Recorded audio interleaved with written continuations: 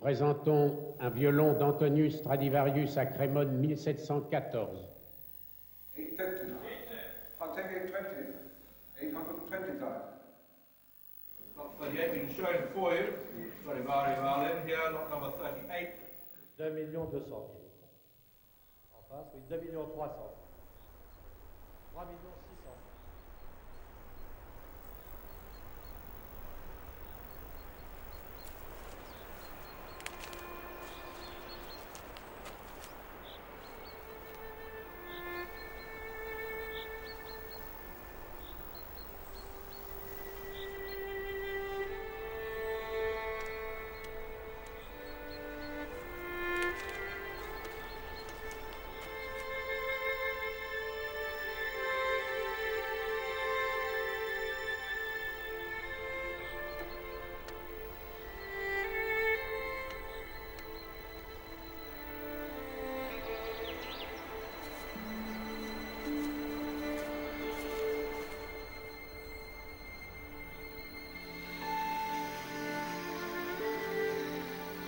It could be said that the magical sound of the violin, viola and cello was born in the forest of the violins.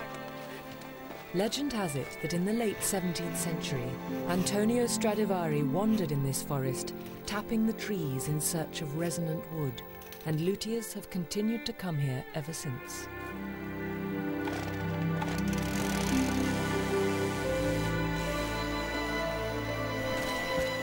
Gli abeti si accrescono pianissimo nel tempo, quindi fanno degli anelli di accrescimento molto regolari. Questo permette appunto, questa regolarità è molto pregiata nel campo della liuteria, in quanto permette una diffusione del suono, una trasmissione del suono all'interno degli strumenti molto regolare. Each day, the luthier shapes spruce and maple into a form 450 years old, searching for an idea of sound held within his imagination. His violin's voice has not yet been revealed. It has no history with which to seduce potential owners, and it does not yet display the beautiful marks of a life well lived.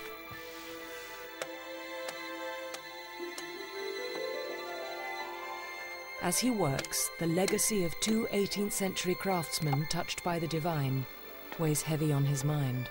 Da quelli, diciamo, recenti, possiamo dire di importanti liutai e costruttori che sono venuti da noi a scegliere il legno. Non possiamo dire violini famosi, perché un violino non diventa mai famoso prima di avere 150-200 anni.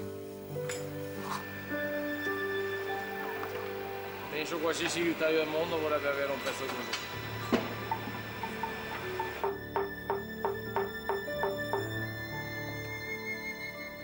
In the early 1700s, Antonio Stradivari, a craftsman from the small Italian town of Cremona, set the benchmark for every luthier that would follow. At the height of his powers, he made a violin that would become known as the Meassiah, a name meaning the chosen or the anointed king. This sacred idea has since come to be associated with all the string instruments of both Stradivari and his Cremonese contemporary Giuseppe Guanieri del Gesù. E anche il meno colto, come posso essere io, è a conoscenza anche superficialmente dell'anima di Cremona, che è il violino, e quindi la storia di Antonio Stradivari.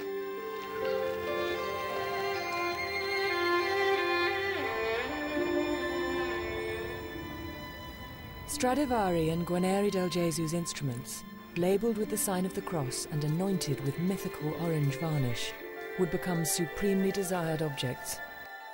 Their siren voices have for centuries beguiled the kings, lords, barons and virtuosos who established their status. Today, market culture is changing the very meaning of the violin forever, and speculators, profiteers and collectors, rather than makers, have now become the principals in the story of the violin.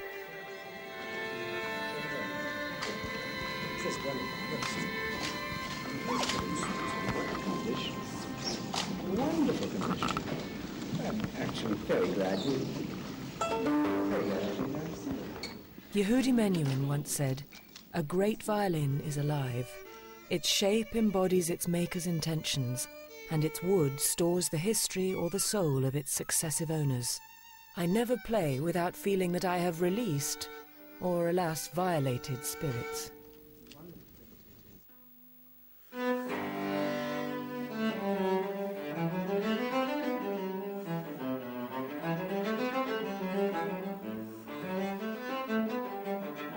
It's a miracle. It is like finding the right partner in your life as a person. It's, of all the qualities you expect from an instrument, the best. There is some magic in these instruments. It is not just wood, varnish, and strings.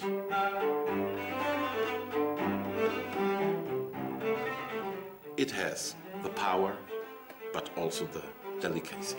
It has the warmth, but also the cutting energy. I think that the secrets of these instruments is not so much just in your imagination as in the actual sound. The analogy is probably the painter who has, the more colours you give him in his palette, the more he'll be able to do, and that's certainly the case with the Strad.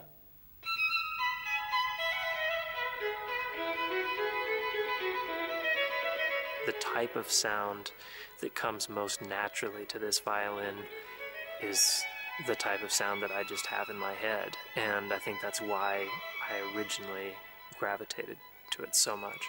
And then started the difficult process of trying to find someone to buy it. The first thing you did in the old days was you married some rich person, and they then got their father to give you as a wedding present a Strad. But I have noticed that I think the rich spouses are very hard to find these days. One thing has changed dramatically, that a young musician hardly ever can hope to afford a big instrument. Musicians are the best people to own these instruments. And I think that not having security of tenure, not being able to build that relationship with the thing which is actually their voice, is fundamental. In Austria, Germany, Scandinavia, Japan, America and Canada, major banks, private and public institutions and government art organisations now invest in instruments to lend to their leading musicians. The UK has no such organisation, much to the detriment of its top soloists. Being a young classical player requires determination, so whoever wins this tonight deserves our unreserved admiration. And the winner is Ruth Palmer. The leading British violinist Ruth Palmer will never own the violin she plays. Her award-winning recording was made on a violin borrowed for a week from a dealer. Before each concert, she has to search for an instrument to play on, and she is not alone. I have to borrow a violin in order to be able to be a violinist, and that means I need someone that is very rich to be able to lend it to me. And unfortunately in Britain we have no tradition of either private individuals or banks buying instruments and loaning them to players for life. I just don't think the private sector really espouses the cause of looking after the arts in every shape or form, let alone something as esoteric as musical instruments. I believe Josh Bell and Gil Shaham are, to my knowledge, the last two violinists who bought violins with their earnings substantially. And this is in the early 90s, actually, that they did. If I were starting out now, starting my career, trying to buy an instrument like this would be impossible. I swear that the London Philharmonic or the London Symphony Orchestra or any of those orchestras, when I was young, sounded better than they do now.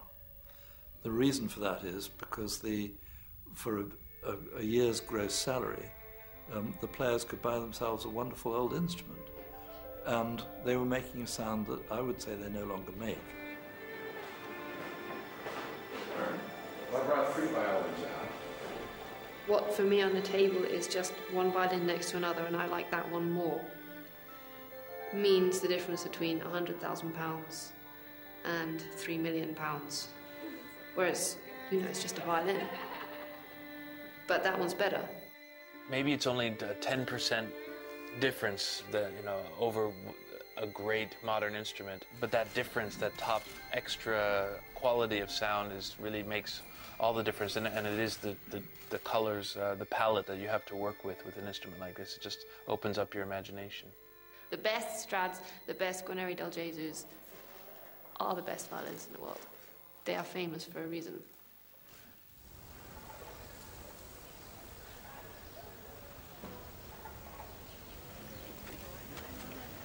Part of the value of great old instruments is the direct connection they offer to the history of music. Musicians, collectors and listeners like to believe that the instrument's incredible stories can be heard in their unique sound. Mozart has heard it by Jean-Baptiste Mara, who was the owner in Mozart's time. Mozart didn't like the cellist. He doesn't speak about the cello, but the cellist he hated. He loved his wife, that was the famous singer, Mara. But later in the history, 1960, there was a ship which tried to cross the Rio de la Plata, caught fire, and Amadeo Baldovino and his colleagues just saved their lives. The fiddle player took his fiddle into the lifeboat. The cello player didn't take his cello in a big wooden case, just saved his life. Next morning, in a wooden case, the cello came to the coast, and there was a cello in it, but it didn't look like a cello because it was in 50 parts, and 1 year restoration, and then it looked again. This violin has had its share of intrigue. Huberman was playing on it at Carnegie Hall in New York in 1936. He left the violin backstage for a moment, and when he came back, it was gone. He never saw the violin again. But sure enough, 50 years later, in 1986, the violin emerged again, and it turns out that the thief had been playing on the instrument in cafes and various other things, and he must have had it must have been a difficult secret to keep, that he was playing on this amazing Huberman-Strad, but he really couldn't tell anybody. That's torture. It must have been torture in itself. The Meassiah-Stradivari is the most famous violin of all. In the 1930s, the Hill family were determined that it should not fall into the hands of anyone who wanted to do something so sacrilegious as play it, so they placed the violin in Oxford's Ashmolean Museum on the condition that it must never be played again. One of the conditions of the Hill gift is that these instruments are not allowed out of their cases. This has upset quite a few people over the years, but it's the finest violin in the world, full stop.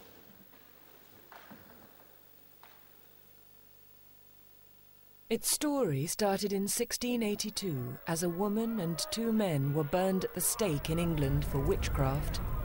A man named Halley sighted a comet. Louis XIV of France moved his court to Versailles, and Vesuvius erupted, while Antonio Stradivari kicked the trees in the forest of the violins in search of wood that would make a violin to rule them all. Finished in 1716, it has been hidden away throughout its life. Successive owners had to die before it was parted with. Henry Ford once offered a blank cheque for it, but his offer was declined. The unique state of preservation that makes it so sought after has also attracted speculation that it is in fact a fake. Everybody who's seen it for the first time thinks it's a copy. It's frightening when you see it, because it is so fresh. It's very fresh. I've been able to study that instrument for half an hour. It's not long, but it was enough for me. It's a 1716 Stradivari. The extraordinary thing about it and all works of art, and certainly all great Stradivaris, is they all have a story to tell. And when you think, if only they could tell their stories, how fascinating that would be. I mean, they almost have souls.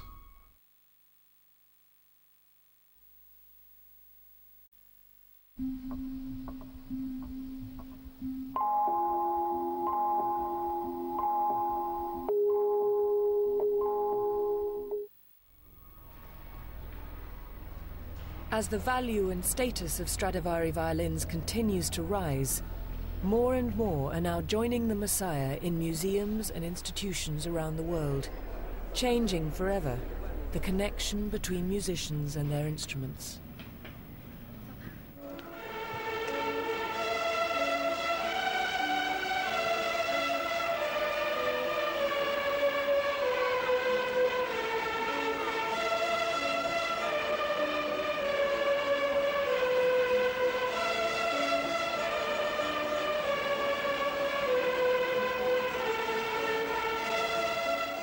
Towards the end of the 1960s, the teaching method developed by Dr. Suzuki in Japan led to a near-universal education in Western music. As millions of children were taught the violin, audiences for Western music and a fascination with Stradivari in particular were at an all-time high. Suddenly you had an entire nation playing the violin. It appeared in Japan from nowhere. And Jeff and I were in Japan in 1974, and it was like when the Beatles came to this country when I was about 12 years old. Everybody simply knew about it. Cab drivers talked about Stradivari. It was a cultural event of magnitude.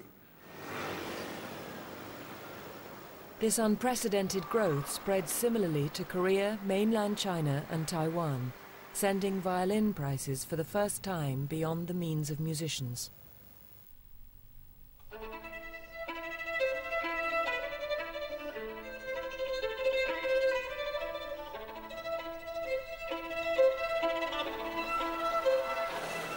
The British violinist Ruth Palmer has very limited access to the world's best violins in the UK. In stark contrast, when she was invited to perform in Taiwan, she was given the choice of any instrument from the vast Chi Mei collection for a few days. The Chi Mei Corporation is the world's biggest high-end plastics manufacturer. Its founder is an amateur violinist and lover of Western art, who not only realizes the philanthropic potential of fine violins, but also the challenge a collection of Western artifacts could present to the dominance of Chinese art in the East. Taiwan, after all, sits between Japan and China and tentatively clings to its independence, a cause with which the corporation's founder is closely linked.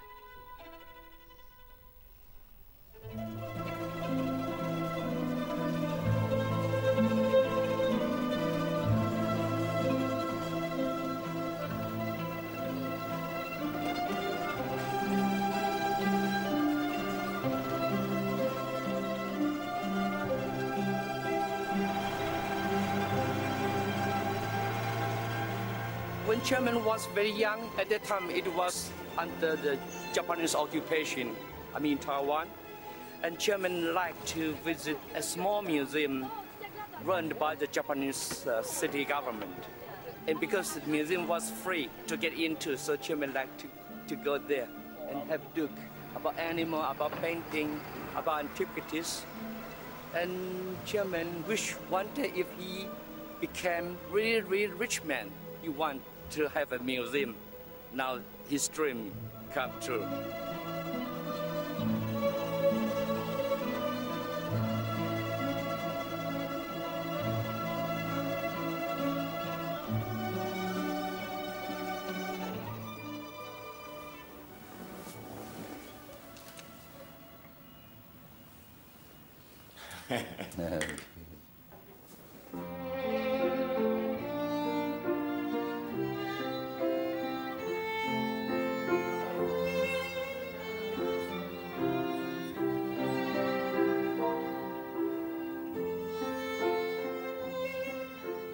我经过很多事情啊，我最后发现的最有价值，全世界最有价值就是美式平羹这个小提琴。迄个小提琴的价格贵到一般的人拢无法度通买啦吼，所以我咧有这个想法，也是差不多这10年来吼，价格一直起去，一般的人无法度通买，较上讲。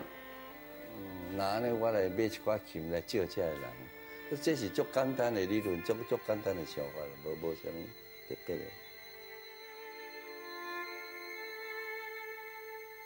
This is a special chamber designed for collecting the violin.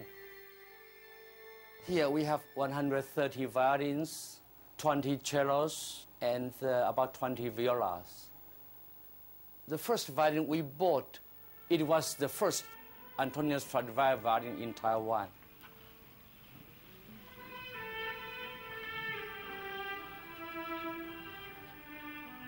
我看这个艺术吼，这个艺术应该是无国界啦吼，无讲什么国啦。但是我是认为，应该是欧美的艺术啦吼，伊落比较着，我较欣赏啦。因为现在最严重的就是有这民族主义，你知民族主义，受民族主义的影响吼，所以每一个人唔是要追求水，就是讲我的民族，我的国家。 会当做是啥物吼？我是感觉这是错误。艺术这个物是全人类会当享有。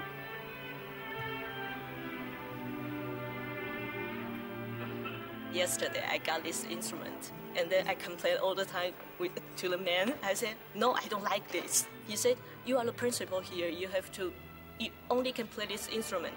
It's a really old one, Montagata. It's made in 1788. Yeah."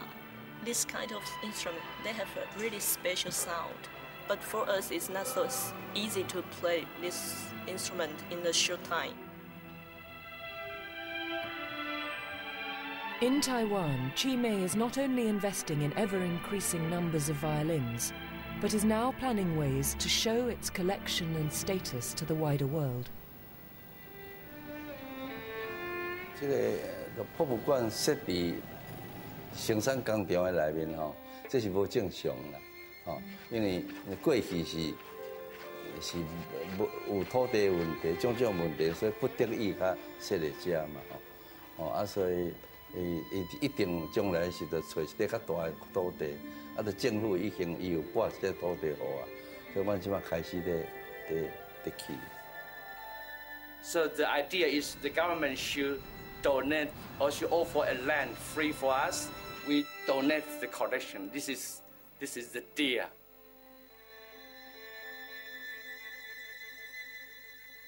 So this will become the Tainan cultural zone.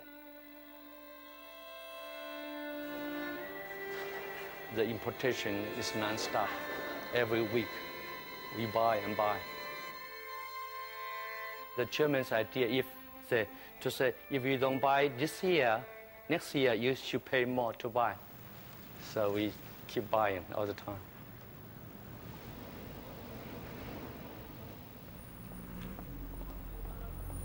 Owning important string instruments now equates to great power and influence in the music world. The simple act of lending an instrument is increasingly significant in determining the career paths of young soloists. The greatest collection of instruments in the UK is the Royal Academy of Music's instrument collection. And as I am no longer a student there, I don't have access to those instruments.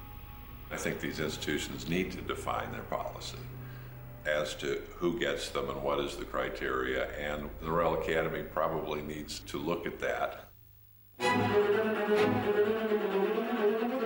The main function of the Academy's collection is to provide instruments to students and professors here. In fact, this is the main difference between this collection and many others around the world. It's possible that if those students did have the instruments for a short time, I mean enough time to start to get to know them for a little while, that would give them something, an idea of sound that they could then bring to their own instruments. But it takes a long time to get to know an instrument. It's not that everyone can play a very good cello and then it will sound. It's not like that. I don't have time to get really involved in the cello because I don't know the cello really well. I'm just playing, I'm trying my best, but we're just giving it back all the time, locking it up. I don't care who you are. Anyone who has the privilege of playing a great Strad must see it as a privilege. You know, they can't expect to play them for life. The Royal Academy's policy leaves the UK with no institution to lend instruments to top soloists. forcing them into the competitive search for private lenders and sympathetic international institutions.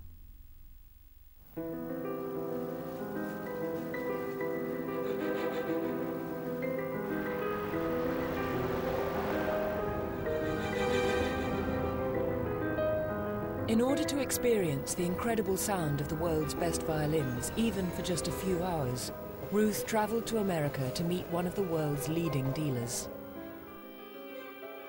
What is your experience actually with great instruments? Yeah, I've played a few Strads. A few. Only one for any extended period of time. I've never played a Guarnieri. You haven't? Never. Probably there's a step you need to do, which is simply to see some instruments. Yes, and the problem is the better the violin I try, the better the violin I want. Of course. Are you going FCM? Yes, yeah. Oh, well, that'll be dizzying. Yeah. That is that's the highest concentration of great violins on planet Earth. Is it really? Oh, yeah. There's no other collection like it? There is no higher concentration of fills. And all at the top. Like many great violinists before her, Ruth went to Seattle to visit the legendary Fulton collection. In the 1980s, David Fulton's unique flair for computer programming brought him wealth beyond most people's wildest dreams. With so few things left unattainable to him, he decided to go in search of the world's great instruments and virtuosos.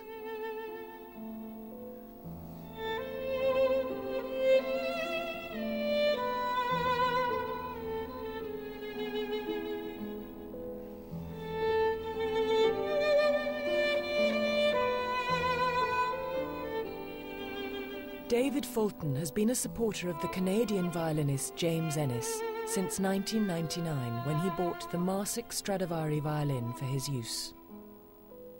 I am the luckiest violinist around to have access to these instruments. I can imagine for some people that it would be kind of hard to see Dave's collection and play for 5 minutes on each of those instruments and then have to say goodbye. Why do you have so many violins? Well, why not? Yeah.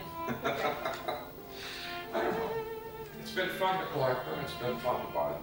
Also, I like the idea very much of people coming and staying and playing chamber music with them. I always thought that was a very cool idea, and so one of my ideas was, well, if I have a nice collection of instruments, then probably it will attract artists to come visit.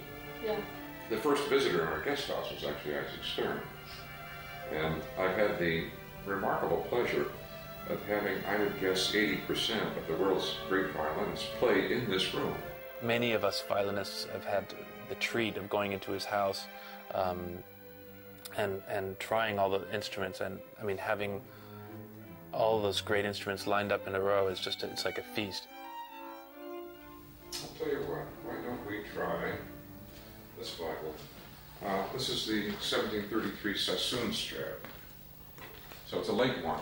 Stradivari was 89 years old when he made that.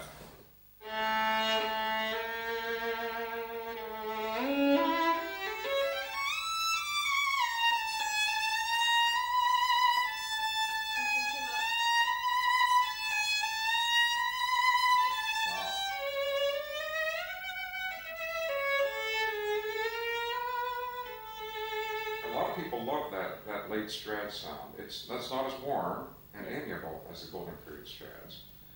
I mean, like play the same thing immediately on the Baron Fifth there. You see the difference. The 1715 Strad. I thought you made. Yeah, that's it. See, she already knows. she's made their acquaintance.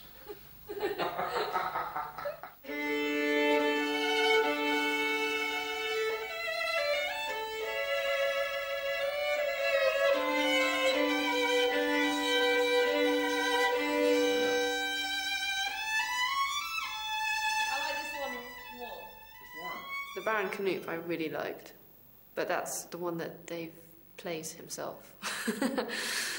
So I'm never going to prize that out of his hands.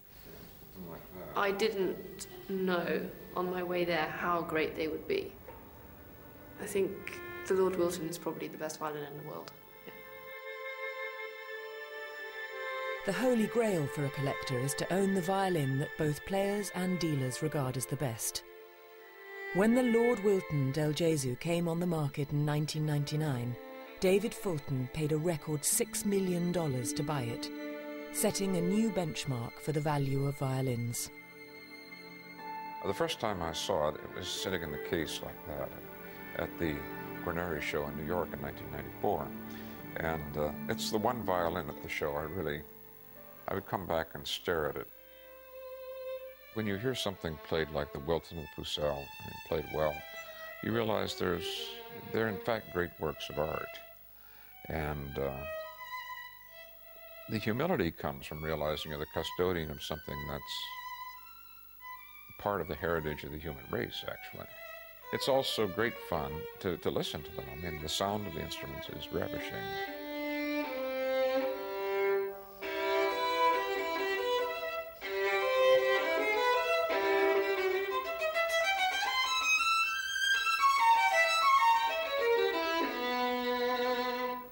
You know whose violin that was, of course.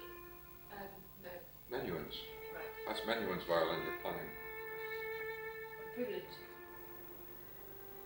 These violins are not immortal. They started out being, the Hills estimate 1,200 Stradivari instruments, correct? They say between 500 and 600 now exist. Something happened to half of them already. Now, the violins here that are in the best condition, they're in that condition because they've not been continuously played by virtuosos and have been in collectors' hands. I can't take them with me. Yeah. And I really don't want to leave my kids with the job of disposing of a huge collection. Because, historically speaking, collectors that have held on to all their collection until their deaths have done rather poorly, I think.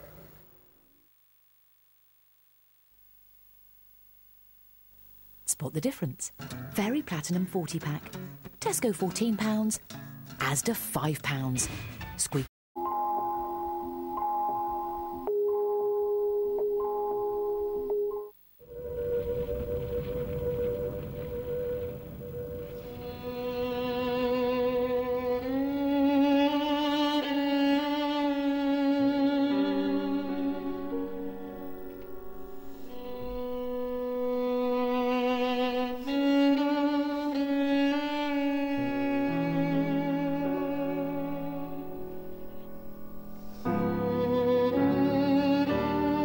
Stradivari and Guanieri del Gesù's instruments have always been subject to financial speculation.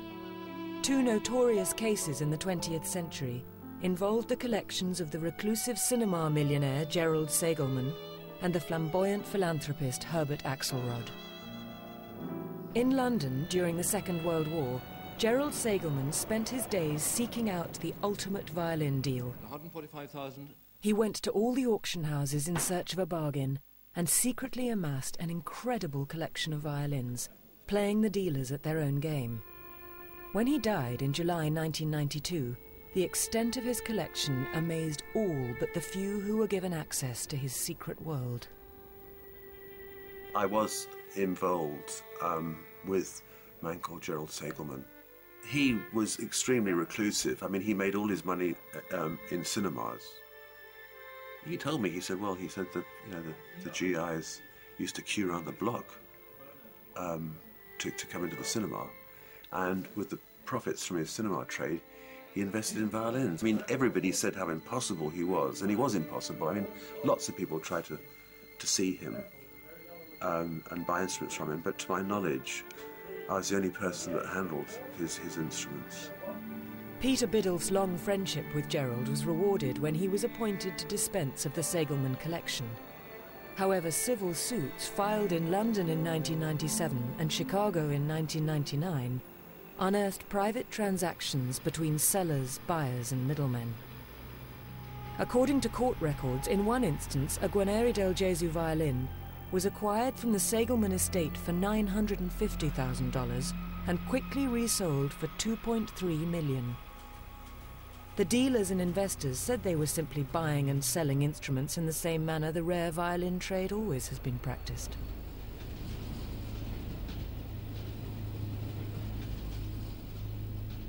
The value of violins and the practices used by dealers were again brought into question in New Jersey.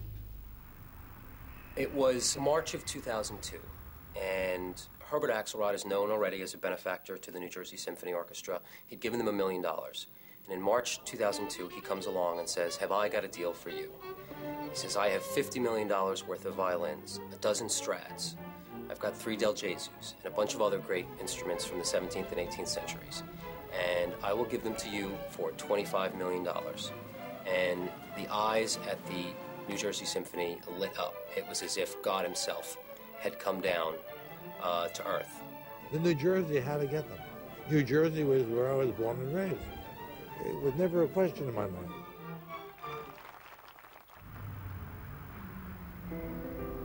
The New Jersey Symphony is between New York and Philadelphia, 2 very acclaimed orchestras, and they've always had a hard time finding recognition, and this was a chance to vault onto the world stage very quickly. What he told the press and what he told the orchestra at that time was he wanted his fiddles to be in his home state where he could come listen to them whenever he wanted to. What he didn't tell them was that he was under investigation by the FBI for tax fraud, and while he was making this pitch, he was liquidating his properties across the United States with the intention of moving to Switzerland. In making his pitch to the orchestra, he told them there were a couple of conditions. One, all the instruments had to be taken at once. They couldn't cherry pick. And 2, they needed to move fast. I couldn't believe it. I mean, it seemed too good to be true, and it's a dream of a lifetime to have an instrument like this long term. If I'd been told that 10 years ago that would happen, I would have said, no, that's impossible, absolutely impossible. The proportionate jump up the level that we're experiencing, that I'm experiencing with this violin, has affected my life. Yeah, that it's that important. There certainly was some of that rationale that a great instrument makes you a great player. But in their language alone, speaking about these instruments, you can see that it wasn't just, we'll have better musicians, it was, we'll become a tourist attraction. I want us to make us well known. I want us to improve our quality, which is also very high now. I want us to increase our image. These are the things that I believe will happen. The problem when you got to something like Axelrod, these were the marginal instruments in many cases. These were composite and repaired and strange. This wasn't the main work of Stradivari and Guarnieri Del Jesus. They knew that they had some problem instruments. They knew they had some instruments that were not by the famous makers to whom they were attributed. They knew it was not worth $50 million.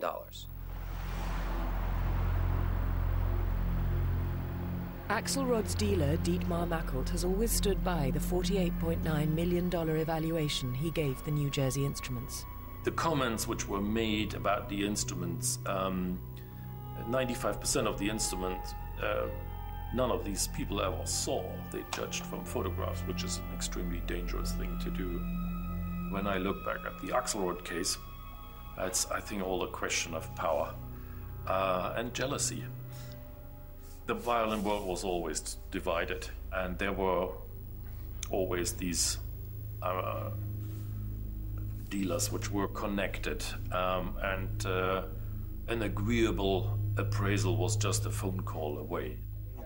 Axelrod might be an extreme example of the violin world, but it's not a world that I would want to swim in if I were a musician. I would be very wary about buying a big instrument if I had the money to. Every time you pick up a violin in this orchestra, it's better than what you've ever played. So the relative value is, you know, they're worth whatever we paid for them. That's what I would say is the truth. This is an orchestra that is not rich. They are having serious money woes, and now they have, you know, at the end of 2005, they still had $19 million in debt. It's a tremendous amount of money they owe, and they are barely scraping by. For them to have to give it up and put it to bed in the museum, I would be very unhappy with that. The fact that we can use pieces of wood that are over 300 years old in many cases is quite extraordinary. And if this instrument were taken away from me tomorrow, I will still be the richer for having experienced the instrument, and I would have no regret. In March 2007, the New Jersey Symphony Orchestra's debts became unmanageable, and they put their instrument collection back on the market, only 4 years after purchasing them. The buyers were a group of American investors, encouraged no doubt by the historical precedent of violins increasing in value, even at times when house prices crashed.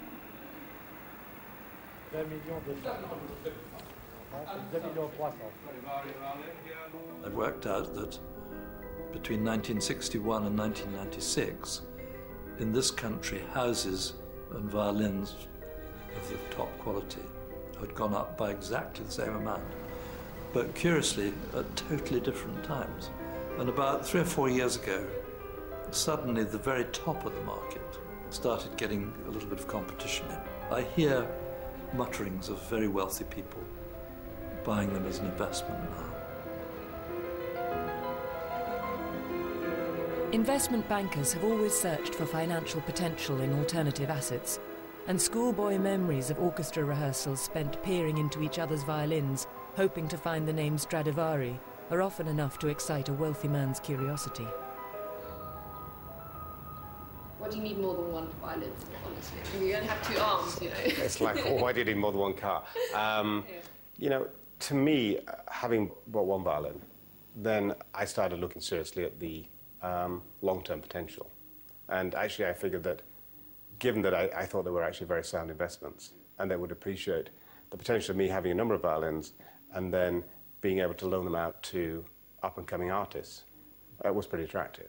Yeah. And actually to go to a concert and hear somebody play your violin and know it's made a dramatic difference to their sound quality and hopefully, you know, help their career advance, yeah. It's something that makes you feel good. Talking about violins as investments works for me in as much as that means that I can then go to someone that has money to invest and say, please will you buy this violin for my use, and by the way you'll make some money. The downside to that means that the instruments are becoming more and more out of my reach. There really hasn't been a period of time where violins have declined in value. They've actually increased, and a lot of people do feel, as I say, with China opening up in other markets, that the rate that they will increase may actually step up from here.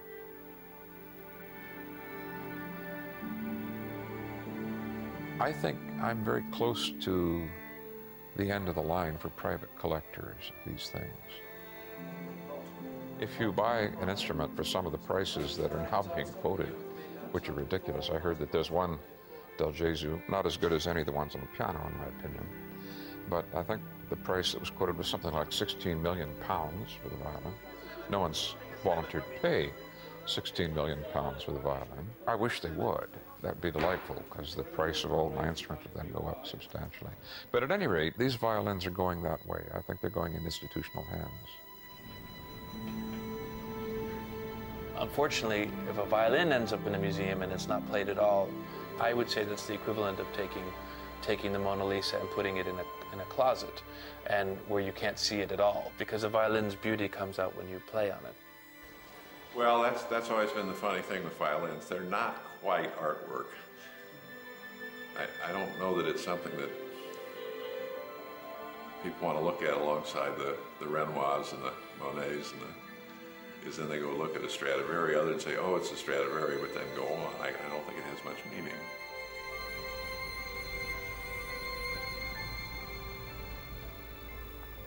After a year spent travelling the world to experience the magical sound of the finest violins, even for just a tantalising moment, Ruth is now back in the UK, waiting to experience the magic again, in her own country.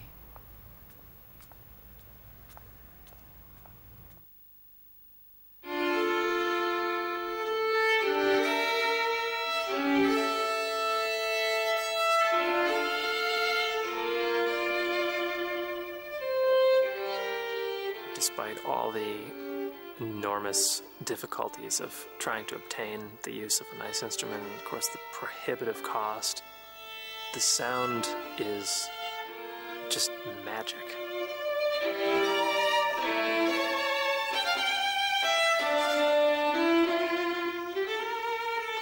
I think now is the time that I really do need a violin for long term, because I feel that I'm ready. I know what violins can do. I know the difference between various types of instruments. Now I really just need something that I can rely on. It's a great, great thing until such a time as somebody decides that I'm no longer allowed to play on it. And I mean, already for me, I can feel that could be catastrophic. And there is that feeling with the Strad that, that I love it so much. It really does feel like part of me. I don't want to imagine life without it, but I know there will be, and meanwhile I just make the very most of it. Through my life I was so lucky to make a career which now lasts nearly 35 years. And as we speak about these instruments, we simply speak about money.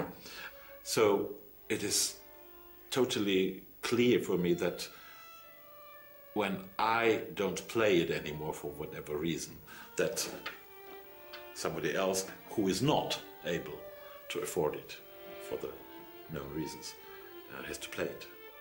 I always think that it's something anyway that nobody really owns. I think instruments are a bit like children in that way. You're their guardians for a while, and you spend some time with them and they go on living after you.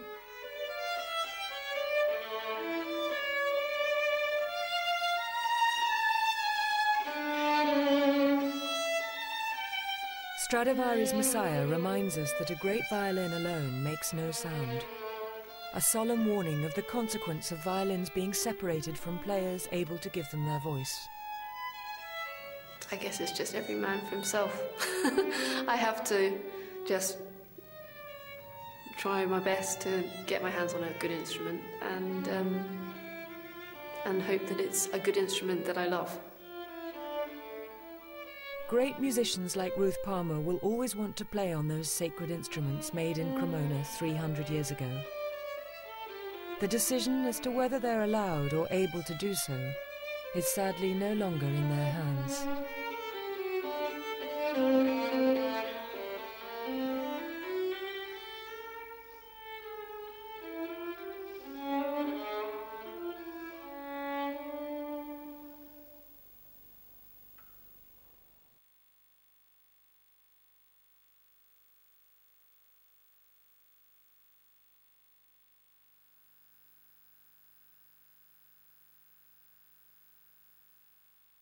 Thank you.